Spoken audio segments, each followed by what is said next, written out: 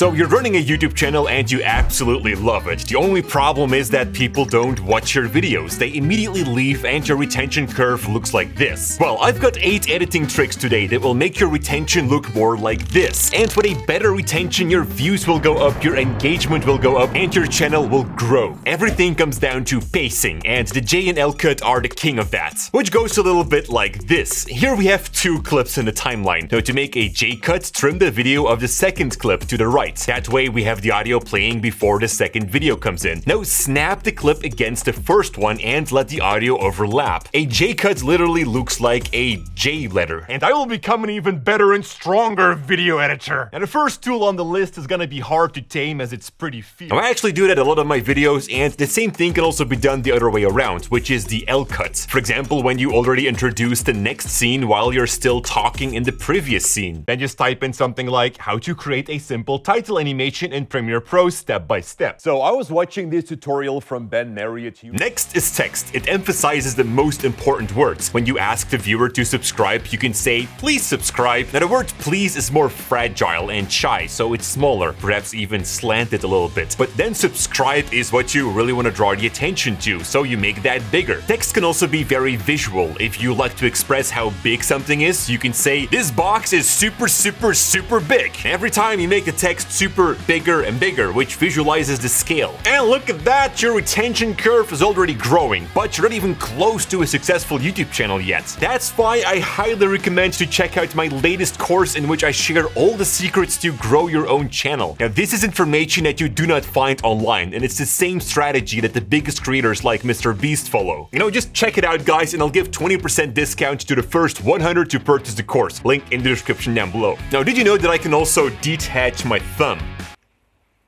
Welcome to trick number 3. I just made a stupid joke and it wasn't even that funny, but I'm sure you giggled. That is because I cut off the music at the moment the joke happened. That will pull more attention to the joke itself, which makes it funnier. This is a technique used in comedy all the time. Now, you can amplify this effect even more by zooming in quickly when making the joke. To do that, I like to use the transform effect. Drag it onto the clip and go to the effects controls. Now set a scale and position keyframe and move 3 frames further, then zoom in a little bit and adjust the position as well. Select the first keyframes, right-click them, and choose Ease Out. Then select the last keyframes and choose Ease In. That will make the animation smoother. And of course, don't forget to increase the shutter angle to add some motion blur to the animation. Here, my thumb is coming off again.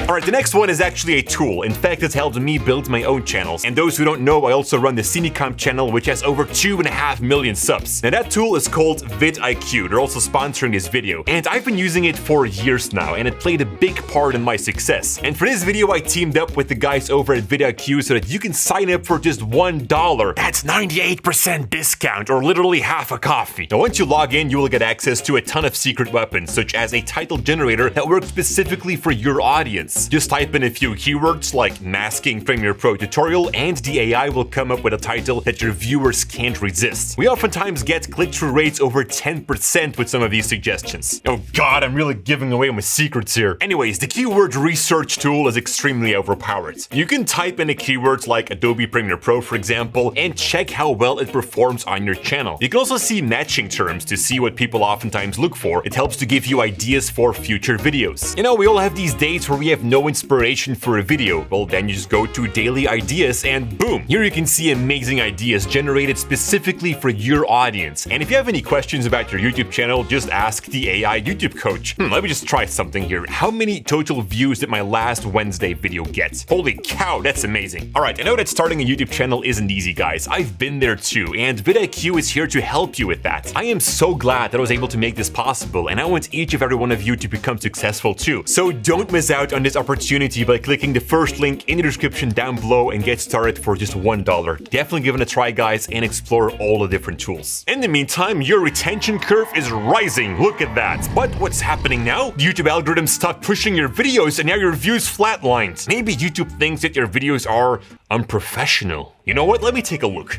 Here's the problem, a jump cut. You know, jump cuts are when you remove a part from your video, so you see a person suddenly jump. Now, it has its place for things like time lapses and whatnot, but if you don't have a reason for it, you should avoid it. And here's how to fix that. Simply select the second clip and go to the effects controls, then scale up the video and adjust the position. This looks way better because it feels like another angle. You can also fix a jump cut by adding B-roll on top of your clips. That way you hide the cut. I have an idea, guys. What if we use emotion to manipulate the YouTube algorithm into boosting your videos? Did you know that 80% of emotion comes from music and sound effects? You felt that, guys? Now let's do that again, but without music. Did you know that 80%— Alright, boring. Just imagine watching a horror movie with the sound turned off. Now, sound mix is key and oftentimes done wrong. The music sounds too loud and I'm not very audible. That will kill your retention because you make it difficult for the viewer. So what you do, you turn down the music. That is not always good because now it removes emotion. So before you do that, select the music clip in the timeline. Then go to the effects library and find the parametric equalizer. Drag it onto the audio clip and head over to the effects controls. Click on edit to open up the EQ, and here you can see the entire audio spectrum, and as you can see, the music uses a lot of that. Now we're gonna cut away frequencies in the music that clash with your voice. So enable the high pass band and cut off the very low frequencies of the song. Do the same for the low pass band. Cut away the crispy details of the music. That way there's space for the details in your voice. Now create a bell-shaped band like this and swipe through the spectrum. Stop where your voice is the most understandable.